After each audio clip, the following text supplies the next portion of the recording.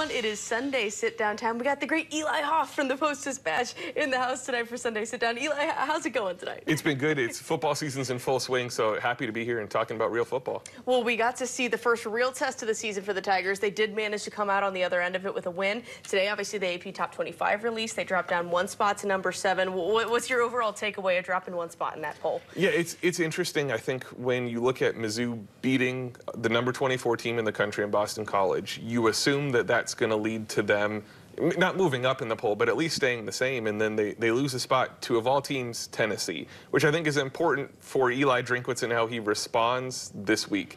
Because if you wanted to craft bulletin board material in a vacuum that will get Eli Drinkwitz fired up, losing a spot in the poll to Josh Heupel's Tennessee feels like the best way to do that. So I think if he needed any ammunition for how to approach this week, he's got it now.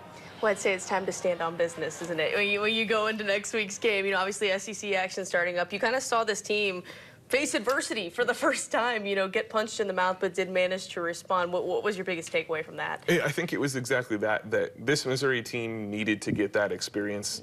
No offense to Murray State and Buffalo, but they weren't providing that. And so, and I think anyone who watched that game saw that Thomas Castellanos, Bill O'Brien, that Boston College team was a step up from what Missouri had seen in the past. So not only facing that, but settling down and responding to that and eventually controlling that in that second half. It was a really solid second half from that Missouri team. That's important. Vanderbilt, might be a step down from what Boston College was, but getting that experience early, I think, will translate as the season goes. Well, I feel like we had so much talk about all the receivers, and that core that we talked about before the season started, how amazing it is. It still is, but we've seen a lot from the run game so far this season. Yeah. Marcus Carroll, obviously, Nate Noel having the hot hand, even Brady getting in on the run game. What's been your overall takeaway from how this offense has been moving the chains? I think with Brady Cook, he's been smart with how he's run the football. There hasn't been any moments where he's taking a ton of contact that he doesn't need to. It seems like he's learned how to slide, which is progress. But I think with yesterday's game, Nate Noel was so dominant, over 100 yards rushing.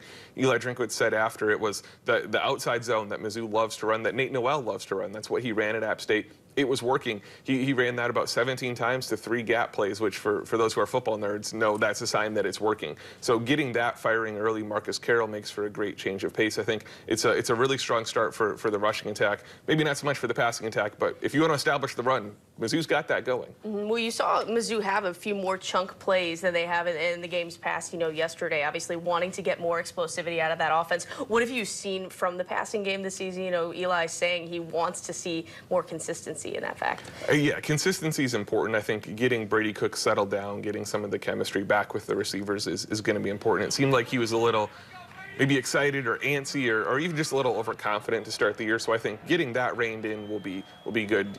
Brady Cook can make those throws. He's done it on tape by now. It's just about unlocking that or re-unlocking that. I think establishing the run is important too. That opens up other things. That opens up just play action bootlegs and getting some of those RPOs for Brady. So I think that's something that will translate and settle in as it goes. Maybe a little concerning through week 3 for it not to be clicking at 100%, but there aren't a lot of teams in the country who have played their best football through week 3. So I don't think it's time to be panicking too much. Well, I'd say we'd seen some pretty good stuff from this MU defense. 2 straight shutouts to start the year. Obviously gave up some points, but you expected that against Boston College.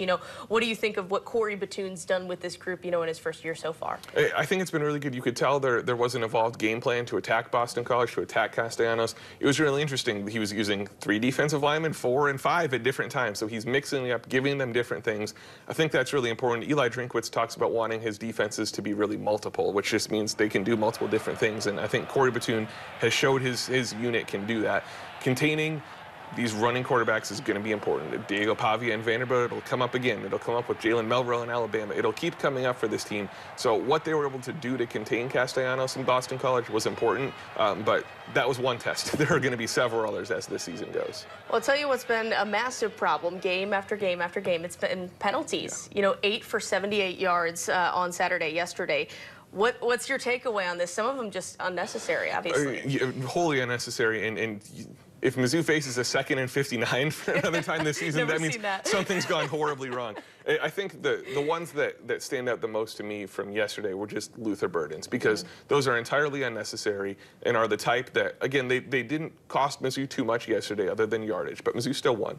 but those can be maybe costly, at a minimum, something that jeopardizes a game later on.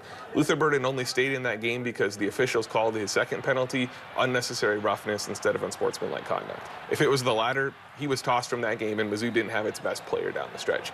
So that's important to not even put him in that situation. You don't want your star wide receivers' availability to be determined by the referees. You just don't want that. So Eli Drinkwitz seemed plenty fired up about it yesterday. I'm sure it will be communicated very clearly what the standards are in practice, but that needs to be taken off the tape sooner rather than later for this team. Might be an interesting week of practice for those guys. No but kidding. Yeah, the rest of the SEC schedule here, as we're starting to get into it, what do you like about how this lays out opportunity-wise for the Tigers? Obviously looking to go unbeaten going into Alabama. It's going to be a tall task, though. It is, and so, Vanderbilt coming off a loss to Georgia State this weekend, probably catching them at a favorable time. Texas A&M, I just don't know what to make of them. It's been so up and down, and so it'll be a tough road environment at Kyle Field down in College Station, but important for the Tigers to get a result there.